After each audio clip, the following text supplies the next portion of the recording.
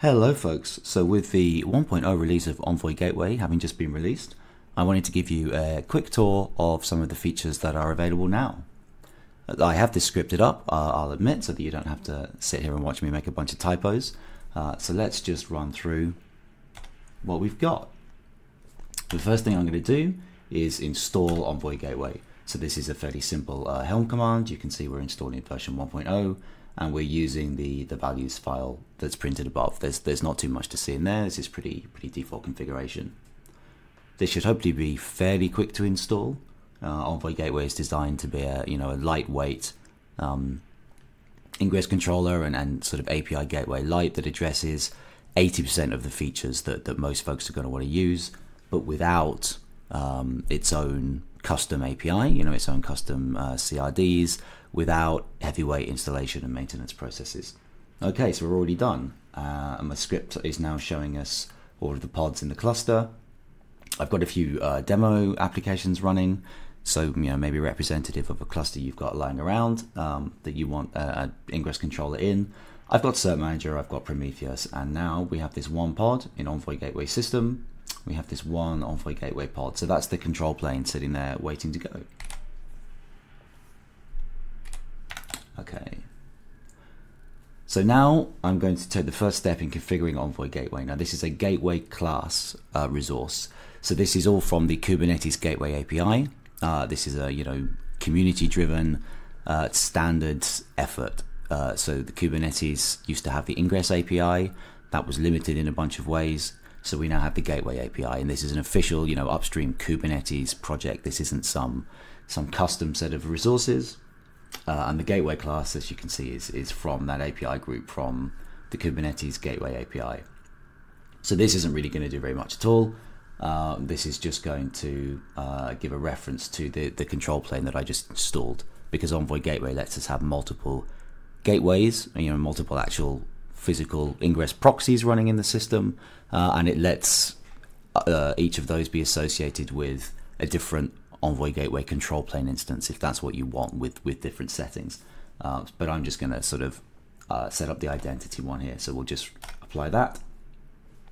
Okay. So the next thing is a gateway. Let's get some Envoy proxies running at the edge. Let's get an actual ingress point for our system. So again, from the Kubernetes Gateway API. So you might recognize this if you've used the ingress resource before, which you almost certainly have, as sort of part of ingress. So the Gateway API has a few separate resources. It decouples a lot of what ingress talks about. So here, this is the configuration sort of for the running proxies themselves. So this is saying, well, I want you to run some proxies and I want them to listen on port 80. So this is the sort of lower level part of that. This is like an Nginx server block, if you're familiar with that system. So we're going to apply that. So we now have our gateway, and pretty soon it will get, because I'm running on a cluster in AWS, pretty soon that'll get a public DNS address. Okay, so we can now start routing things. So this is the other half of that ingress resource that we used to use. So this is the HTTP route, and there's other route objects to describe TCP routes, gRPC routes, TLS, SNI pass-through routes. All of this stuff is no longer shoehorned into one resource like it was in Ingress with annotations and extensions. This is all properly modeled first class. So I'm going to do the most common thing, route some HTTP. So I'm running HTTP bin in my cluster. So we're going to attach to that gateway, to that physical proxy I just called apps that I just deployed. This is going to listen for a particular host name. So HTTP bin, as it happens, does not like to be path hosted. It doesn't like to be running under a subpath. It uses a lot of absolute URLs and stuff. So we're going to give this thing its whole own host name. So I'm going to match all the paths, prefix of slash, and we're going to send it to the Kubernetes service HTTP bin. So we'll just go ahead and apply that. I'll do another couple just to show an example. We'll run through them very quickly. So this is a little app, a little pod that I wrote. This is happy to be path hosted. So this is on the this is not specifying a host name, right? So this will actually match every other host name in the system. Your sort of configuration might vary. But this is path routed, and we've got two paths here, and we're going to match those prefixes and replace them with /. And then one more for another example app I've got, which we'll probably be seeing most of. It's a little utility that runs just logs every HTTP call it gets, so that we can sort of see what's going on. Right? Imagine like an echo server, but rather than echoing the request back, it just logs it to stand it out, so we can view it with kubectl logs. So this is going to sit under its own path, again attached to the gateway that we deployed.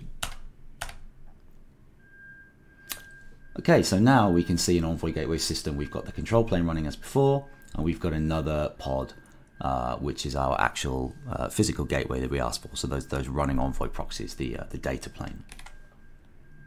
So now we should be able to go and hit some of these apps. So I have this domain name under my own domain pointed at my AWS ELB, which is automatically made by Envoy Gateway. And we can go and hit EG demo.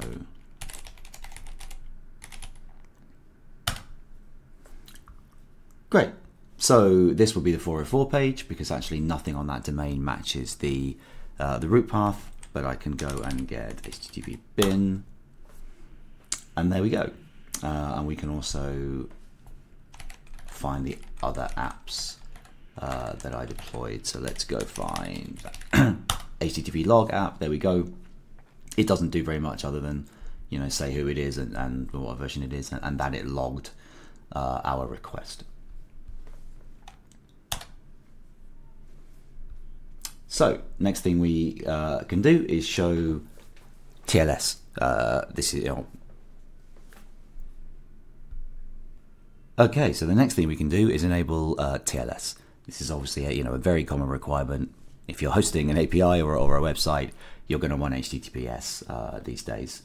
So I can use Cert Manager to issue the certificates. There's an integration with the Gateway API, like there's an integration with Ingress Resources. So we'll just, Cert Manager is already running to save us some time, but I'll show you all of the configuration to show there's no tricks. So this is a cluster issuer that's just going to use Let's Encrypt. We'll apply that. I've got the staging one as well, still left over from my demos, I guess. So now we're going to reassert this gateway. So this is the same gateway as before, but it now also listens on 443 for HTTPS.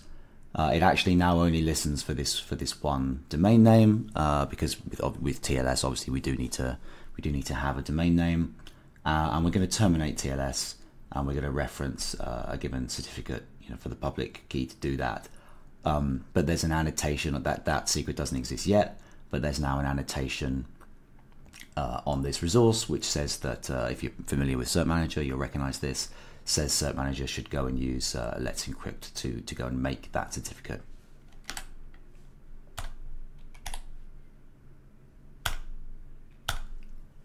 Okay, we apply that.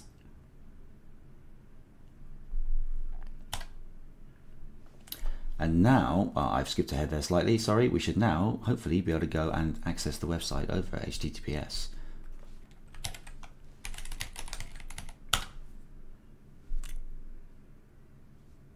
The certificate might take a little while in the background to be minted. Let me just magically chop this video and come back when it's been done. Ah, I didn't even need to. There we go. No editing tricks there. There's HTTPS, and we didn't get a certificate warning or anything, because this is a valid public certificate because we've issued it with Let's Encrypt. So there we go. HTTPS is that simple.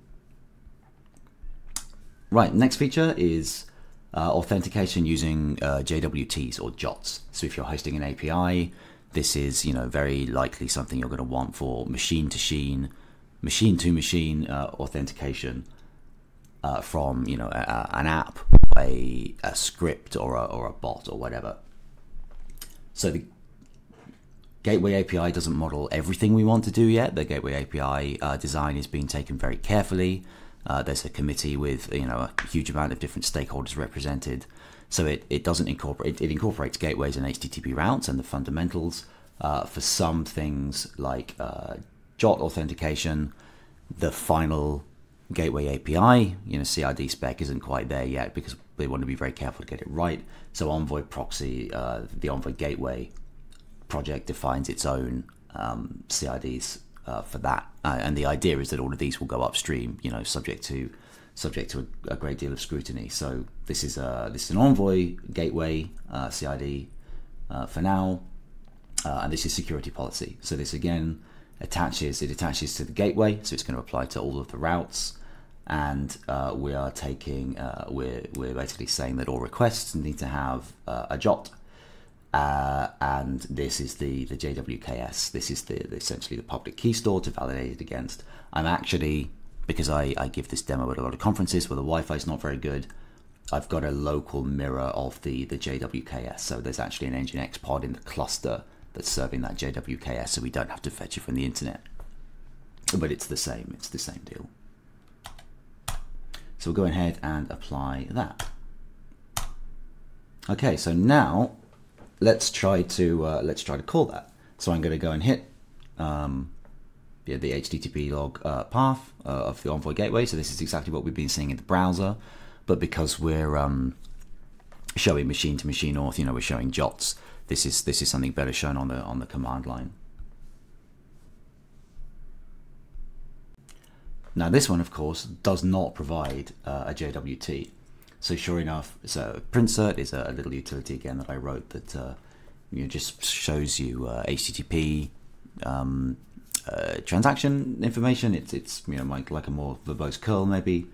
So this is saying we got an HTTP2 response, but it was a 401 unauthorized, and the body of that response is Envoy Gateway telling us that the JOT is missing. So exactly as we might expect. Now let's go and make a call that has a JWT. I'm just going to grab one off the internet. So this is the wrong JWT. This is not signed by my public key infrastructure. So although one is present, again we are 401 unauthorized because JWT verification has failed. And now finally we can go and call this with the correct JWT. And one that I've made is on my local system. And there we go, 200 OK, and we got the same body that we saw in the browser. So it's the same piece of software.